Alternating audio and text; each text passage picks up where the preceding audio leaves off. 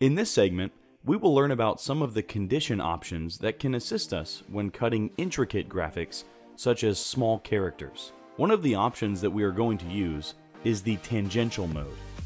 When cutting intricate designs on more supple medias, there is a tendency for the blade to tear up corners when it maneuvers around them. Tangential mode, when enabled, prevents that from happening.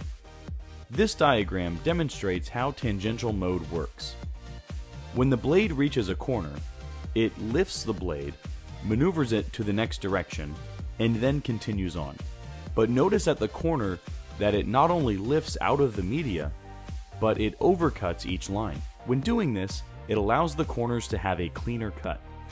Let's configure a condition for cutting intricate designs. In this lesson, we will use condition 2. So let's hold the Enter key and press the 2 key to switch to condition 2. Let's configure it and press the condition test button. Here we'll adjust the typical settings, starting with force. Here we can lower the value to about 14, and then press Enter to accept the change. Next, we can lower the speed a little, and then press the 3 key, and then press the down arrow key until the value is set to 25.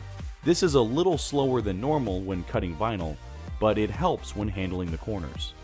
And then press Enter to accept the change. The next step is to enable tangential mode. We can do this by pressing the down arrow key to cycle through the pages of options, until this page where the tangential mode is shown as an option, and then press the 3 key for tangential mode. Here, tangential mode provides us with a choice between two modes, Mode 1 and Mode 2. Mode 1 will cause the blade to lift at each corner as well as overcuts each corner. It is generally used for thicker media because it provides clean corners. Mode 2 is for semi-thick medias. It will cause the blade to lift at each corner, but only overcuts on the corner of the start and end point. For this demonstration, we will use Mode 2 because we are not cutting a thicker media. So we want it to lift up the blade to maneuver it at the corners, but don't necessarily need it to perform an overcut on each corner. As a note, when cutting intricate graphics on media that is perhaps more pliable, it may be best to use Mode 1. Once that is set, we can press Enter to accept the change. The acceleration should also be adjusted to a slower value so that it won't accelerate around the corners too fast, causing the corners to lift or be damaged. The next option is the overcut value. This option goes hand in hand with the tangential mode in that it allows the distance of the overcut to be adjusted.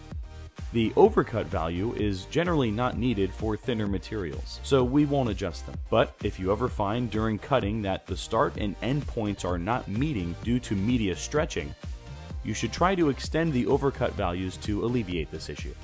Once the condition for intricate cutting is set, we can press the condition test button again to get back to the default menu. The intricate design can then be sent to the cutter. As you can see, using tangential mode really makes it easy to weed the design.